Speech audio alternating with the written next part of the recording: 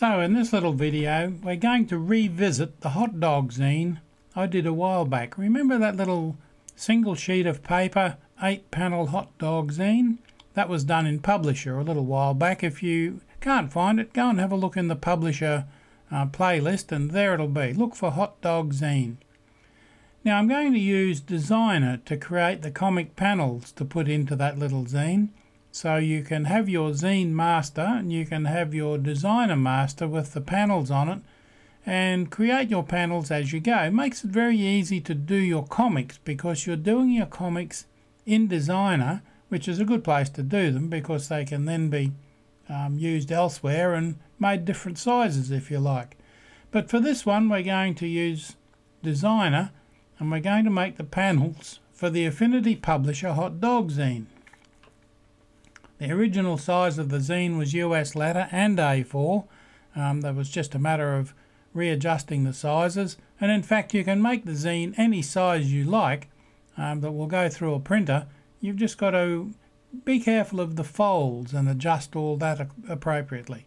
So, creating comic panels for the zine in Affinity Designer is for the publisher file we did previously. The idea being you can use it time and time again. Now a HotDog zine, as you may recall, is a teeny booklet made from one sheet of printer paper and folded in such a way that it can be read like a small book. So let's make it into a comic.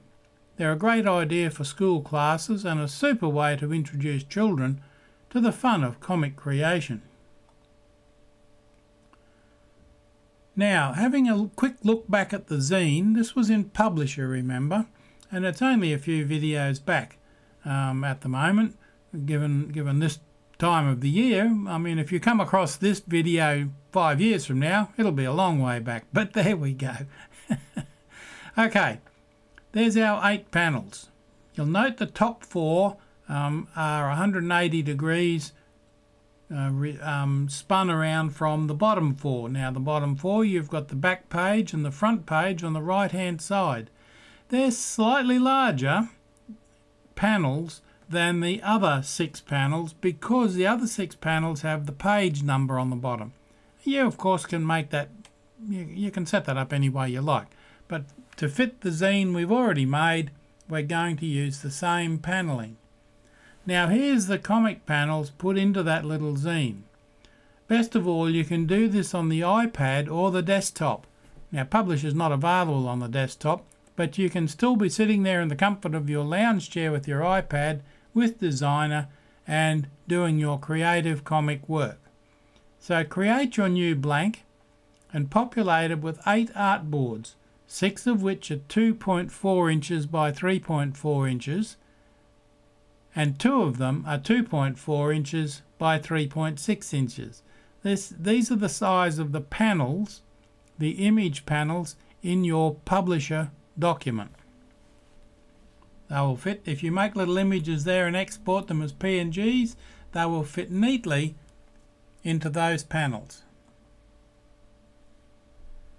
Now you can see the panels here, and the little zine done in Publisher, each page has a margin for the page number on the bottom, except for the back and the front cover.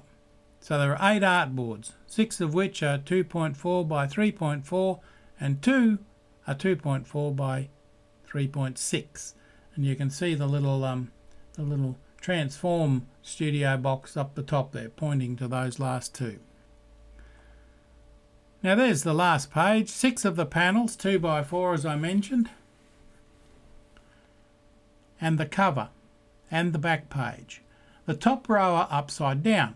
Of course you can design them from within Publisher and place them directly into the panels there, but using Designer you can keep your design work apart from your layout work. And you can see I've got the panels there in the top row, they'll be upside down, and the panels on the bottom row, and they're all named.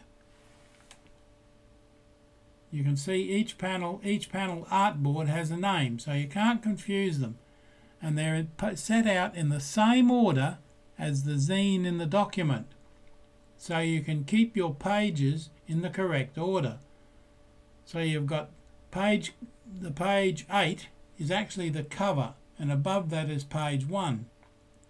So that'll be just inside the front cover. Then you've got page 2, page 3, page 4, page 5, page 6, and going right around the circle you're back to page 7, which is the back page. That may look odd, and you'll need the publisher document if you're going to print that out and have it make any sense. But you can keep them here. You can have lots of pages in Designer and lots of comics. So you could name the file, like this one's called HotDog Panels, but you could have it HotDog Panels, Comic 1, Volume 1, Issue 1, something like that, so you can keep track of them. This is just a quick look at setting up the panels for your zine. Make your little HotDog zine into a comic. Too easy. So go make a comic zine. Thanks for watching, and remember to subscribe to my YouTube channel. Share the love. It's really appreciated.